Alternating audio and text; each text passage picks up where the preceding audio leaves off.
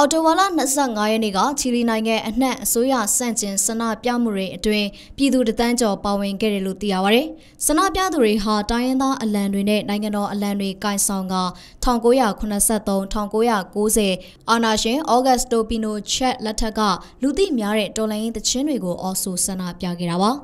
လက်တင်အမေရိကရဲ့အတည်ငြိမ်ဆုံးနိုင်ငံတွေကတခုလို့ရှုမြင်ခံထားရတဲ့ချီလီမှာ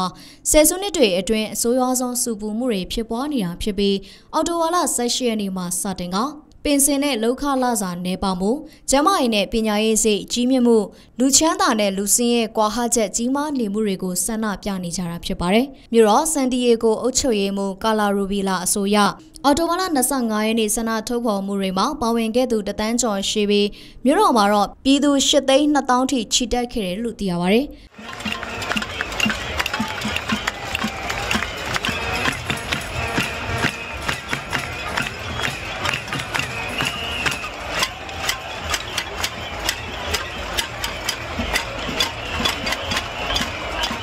ပြီးခဲ့တဲ့ဆန္ဒပြမှုတွေအတွင်းမြောက်ဘူရာယုံတွေမီးပွိုင်းနဲ့ဘတ်စကားမှတ်တိုင်တွေဖျက်ဆီးခံရတာစူပါမားကတ်တွေမီးရှို့ဖောက်ထွင်းခံခဲ့ရပြီးတေဆုံးသူ19ဦးဒဏ်ရာရရှိသူရာနဲ့ချီရှိခဲ့ပါတယ်။နောက်ပြီးမြို့တော်နဲ့မြို့ကြီးအချို့မှာအရေးပေါ်အခြေအနေနဲ့ညမထွက်ရအမိန့်တွေထုတ်ပြန်ခဲ့ရပါတယ်။ဒါပေမဲ့အဲ့ဒီထုတ်ပြန်ချက်တွေပြန်ရုပ်သိမ်းဖို့စီစဉ်ထားတယ်လို့ချီလီသမ္မတကကြေညာထားပြီးပြည်သူတွေနဲ့ရင်ကြားစေးတဲ့အနေနဲ့ပင်စင်နဲ့လစာတွေတိုးပေးဖို့အစီအစဉ်တွေလည်းကြေညာထားပါတယ်။